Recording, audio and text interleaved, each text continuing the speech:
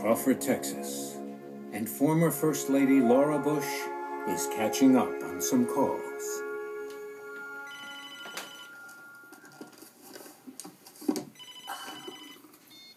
Hello?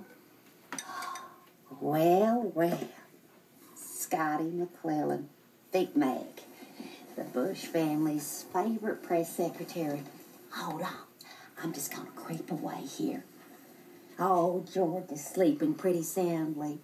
Yes, well, he used to sleep 16 hours a day when he was president. Now he's up to 20.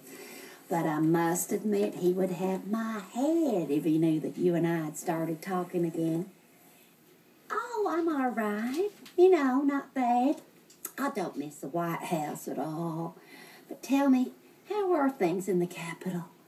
Tell me, is the rain lashing against the cherry trees, forming gullies and rivulets, gushing out of control torrents, washing clean all the hand-rubbed names on the Vietnam Memorial? Oh, you're not in the Capitol. Oh, you're at the Canyon Ranch, trying to lose 60 pounds. Oh, well, good for you. That's right, we used to diet together before you did your A2 Brutus number on my W. No, I'm just teasing. Please don't hang up yet. Oh, all right, I understand. When CNN calls, Scotty McClellan listens. Well, all right, Big Mac. Maybe we'll talk tomorrow night.